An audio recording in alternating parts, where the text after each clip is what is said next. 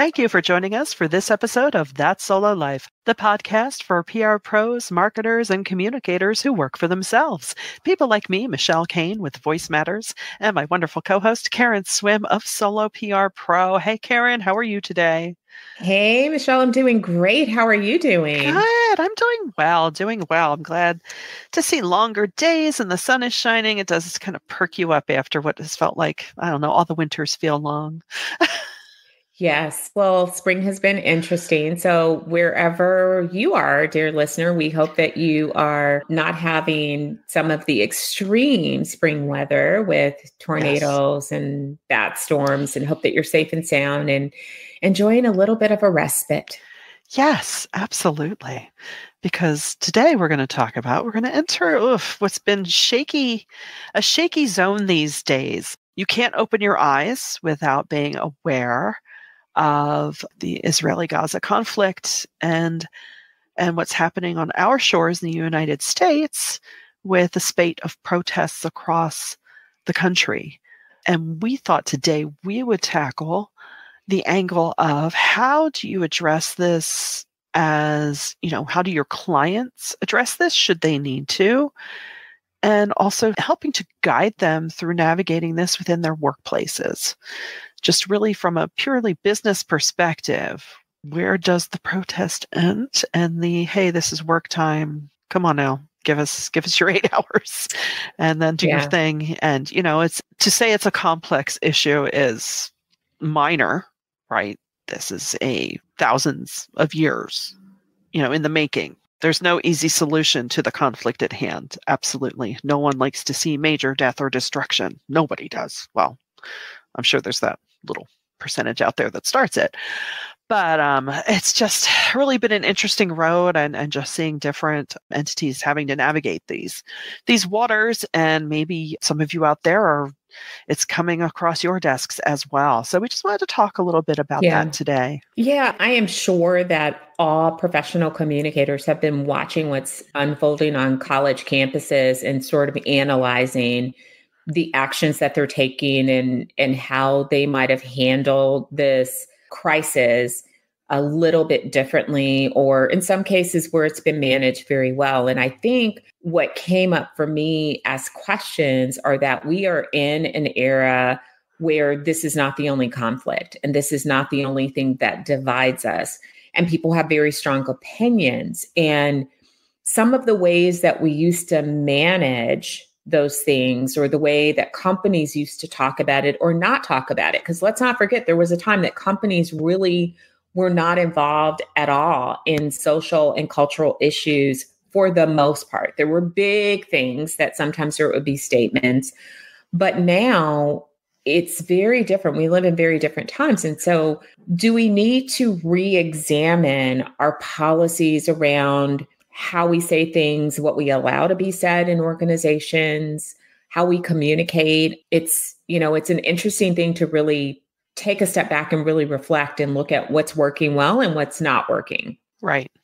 Because it's not going away, that's for sure. And I think everyone is reluctant almost to enter into the arena, so to speak, because, certainly corporations don't want to make a misstep, because at the end of the day, they're beholden to a bottom line. And, even though it's a humanitarian crisis all around, I think, like you say, it's not really something that they would wade into simply because it's not under their purview. It's not under their control for the most part. I mean, there may be some out there, corporate entities that, shout their alliances from the rooftops. There may be, but we're talking about those that are, hey, just trying to go about my day here. Just trying to sell French fries, and it's just like, we're just going to stick to what we do and do it well, and understanding that sometimes, disruption may be necessary. But, if you're just, Joe company going along minding your business and this is happening in your workplace, how can we help guide them through this process, right? And how can we help them as they're communicating, their communication professionals find their way, really? Yeah, it's a difficult position to be in because people no longer see nuances. And so it seems that people have a very difficult time understanding that if an organization says, we don't have a position on this, but we respect, all of our organization, people see that as either for or against whatever side they fall on. Right. And so that doesn't seem to be a great option because people don't understand that you can care about an issue. So, for example, you can be an American citizen and be pro-American and love your country, but disagree with policies. People feel like if you have any sign of disagreement, then that means you're against, period. Yeah. And we've seen that bubble up in circumstances. And so for companies and we as communicators, I think it does require very gentle and a very reflective touch. I saw something where an organization was putting on a webinar and they used the three wise monkeys, which is the Buddhism symbols. And they used it in the context because it worked in that context. And then they pulled the graphic because they felt like the monkeys would be offensive to other groups of people, to people of color. Got it. And I understand, of course, I understand that as an African American in this country. However, I also understand that that symbol is something completely different. And if in the right context, so again, we tend these days to miss the context. So as communicators, how do we ensure that we tighten up the brands that we serve, the organizations that we serve, so that they are able to communicate and to really articulate that context so that people hear that? Because people really do want to jump to for or against, and they don't care about the context. You're either with me or you're my archenemy. Yeah. Yeah. We have lost a lot of the concept of the benefit of the doubt. Yes. Of the first step perhaps being trying to understand where the company or organization is coming from, and then realizing, oh, okay, they didn't choose that because of anything nefarious. They just meant what they meant by it, and that's okay. And there's a whole other conversation we could have about the co-opting of symbolism, and not everyone's. It's like keeping up with the kids and their slang. Not everyone keeps up with, oh, that's being used by X for Z. Oh, okay. Well, we can't use that then. Yeah. Just really, it's funny. Sometimes in my more uptight moments, I might scold myself, don't keep up with pop culture. It's stupid. But we do have to keep up with pop culture, so we know all the things. But getting back to this point, just really being able to guide them.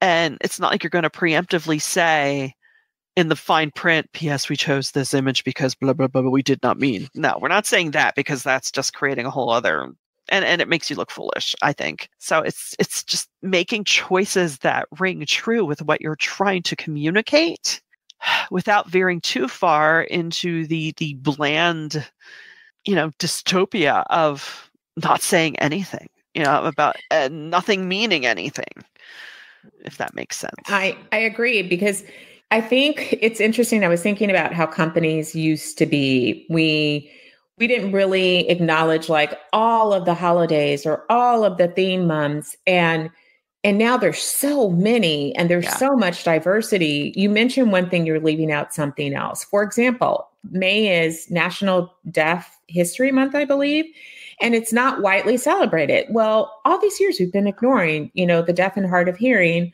by not acknowledging their month. So when we are advising companies, I think one of the first steps is that we really have to make sure that we are providing guidance on constant communication in advance of a crisis. We as public relations professionals, we know this. This is our wheelhouse, so this is nothing different. We know that you actually are contributing to that bank of trust every single day. And so we need to make sure that our organizations are consistently communicating the culture, the values, the mission. I believe that most companies want to have a culture of respect for the human beings that work for them. It's really important to not only articulate that, but to live that. Because if people are clear on who you are as a company, when you remind of policy, it doesn't come across as you being against them. And then I think that in the past, we would advise companies to stay out of certain conversations if it wasn't integral to their publics. Yeah. However, these people that work for you, this is the world that we live in. I would say that there are ways to invite these discussions. You can host roundtable events like, hey, we know that this is on the minds of a lot of people. We're going to host a roundtable event. Have, a committee staff it, have a professional moderator or psychologist there so that people have an opportunity to air their feelings about it in a safe environment where things can be contained and where you can help to drive consensus and mutual respect, because it is okay for us to disagree. It's even okay for us to have very passionate discussions. It's not okay to take the stand of hatred. And so in that way, we're tending to the mental health of our employees who clearly live in a world where so many things are happening. We haven't even touched on the horrors around the world that are happening, because probably somebody in your organization is affected by something that's happening somewhere. Sure. That's just reality. So I think we have to fall back on what we do and the principles in which we operate under and our own code of ethics, and take those steps. And we have to make sure that we're helping companies to navigate in that way and to be meticulous and to be consistent. Yeah, I agree. It really falls back to something you stress so many times on this podcast, that we really need to help our companies live out of their mission, vision, and values, right? Yeah. And if you're doing that well, and if you're doing that consistently, that helps create that whole benefit of the doubt. I mean, there's still going to be people who may be unfamiliar with you from the outside and, just go after you anyway. But that definitely helps build a most solid foundation. And certainly then your employees know who you are and what you stand for. And that can go a long way in preventing any issues from coming up. Yeah, these are tricky times. Yeah. And I'm sure for all communicators, we also are living through the horror of the events that are, happening in our own country and around the world. But from a pure professional standpoint, it is truly an important and exciting time to be in this profession. And I've always said this because it's truly what I believe. I believe that public relations professionals are in such an important space, and we actually have the opportunity to change the conversations and to return sanity back to person-to-person communication. If anyone can do it, it's us. Yeah. Just by doing our job and by using the skills that we've been gifted with and the way that we show up in the world. So I love it when we speak up and we allow our voices to be heard, and we share the best practices and things that we're doing that are working well. And when we're out there inflecting optimism and reason and sanity into conversations and leading by example. And so I want to encourage, our audience members to continue doing that, because it is desperately needed in the times in which we live, and you have such an important role. Yeah, that is so true.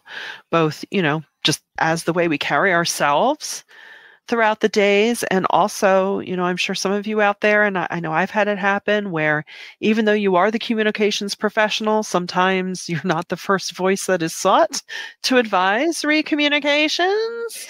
Assert yourself and, send the email, have the conversation of, hey, we need to be ready for this. We need to be thinking about this, and here's why.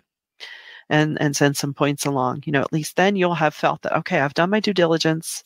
I can't make people, act in a certain way, but at least I have, said my piece, so to speak, and made sure that I have provided the professional counsel that's needed in this scenario. So, well, we hope you've enjoyed this episode. It's not one that we were really looking forward to. We thought, this is so tricky and such a dicey conversation, but just from the communications aspect, we needed to talk about it. So, we'd love to hear your feedback, your experiences. How is this unfolding where you're working? So hit us up at soloprpro.com. And please do share this around. Sign up for the newsletter at soloprpro.com. Do we have any other announcements from that end of the world, Karen? We do not. Here's my announcement. Karen Swim is very, very tired. Truth to that. It is tired days for both of us. And I'm sure you're nodding to that too if you're listening to this, but we'll get through it day by day. And until next time, thanks for listening to That Solo Life.